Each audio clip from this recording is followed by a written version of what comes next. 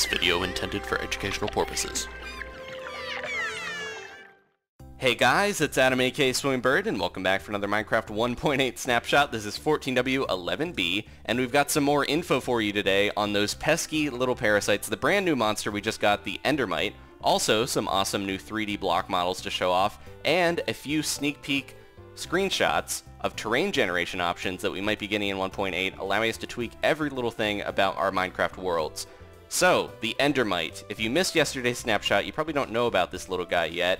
I'll leave a link in the description if you want to learn all about him, but we're still learning little quirks about him today, and one of them is that occasionally they will spawn at ender chests. Now, I've heard confirmation of this from a few people, and I've got this field of ender chests just trying this out. So far, no luck. If one does spawn, I do have a little command set up here that will make it hover half a block in the air, keeping it in place, and then also it has a little say command that'll say, warning, Endermite detected, so we can see he's freaking out, he doesn't like it, so let's get rid of him. But yeah, if one of them happens to spawn here, it's supposed to be very, very rare, but this is a little disconcerting because if you have one of these in your base, you might have an Endermite problem. They might infest your base by spawning here occasionally. They will despawn like any monster, but it's a little scary that we might see them pop up. So we'll have to keep an eye on that and see if that gets changed in the future. There's a lot we don't know about these little guys. They're very mysterious and they're linked to the dragon egg in some way, but we'll have to see if that's like a new way to spawn the dragon back or what it's going to be.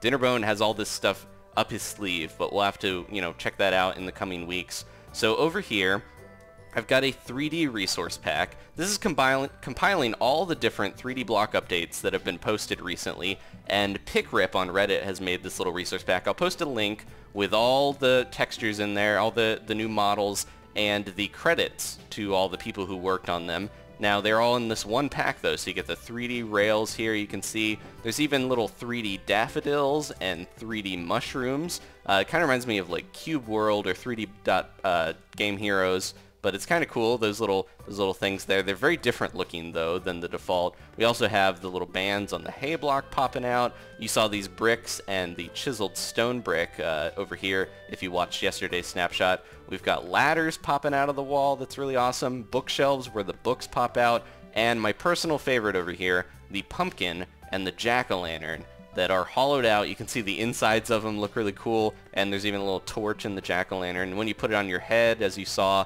I have a little, my face actually shows up, which is really cool. Before it was just, the solid black there in the pumpkin's eyes and mouth. But that's awesome. I love all these little things.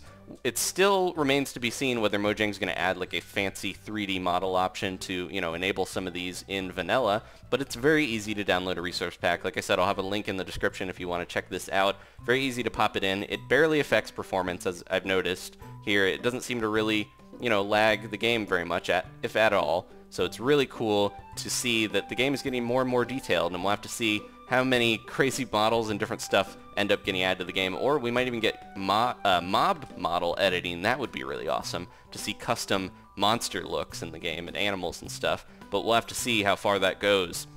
So the last little bit of news, the Mogminer, the developer who was working on these models, who made this clay brick and the chiseled stone brick, he's also been working on a secret project. So every Friday, Mojang gets Prototype Friday, where they can work on whatever they want, really. And for the past 3 weeks, he's been working on these terrain generation options. So you can tweak stuff with this, like sea level, different, compositions of how blocks show up and stuff like that. How many dungeons, strongholds, mine shafts, all that different stuff that you want in your world. Tons of more customization options than we've ever really had. The Mogminer actually worked on Wedge, which was a project that allowed you to do a lot of this stuff. And he's kind of adding a lot of that to the game. Now, the only thing with this is that we don't know if this is going to get added to vanilla or not. That's another thing that, like Dinnerbone talking about the dragon and the little Endermite being linked to it, it's stuff that they have to run by the team before they can see if it's going to get added. But I really hope this does, because it opens up these beautiful sky worlds, lots of different customization options, and makes it very easy to add them in without having to download any, extra stuff or plugins or mods and things. So I think this is a good way to go. It's kind of like Superflat, like allowing us to customize the world even more to make really interesting, or amplified. That's another, good example of how we can customize the game to have a more unique looking world. I'm liking all these visual changes, but it's also cool we're getting these survival and adventure changes too.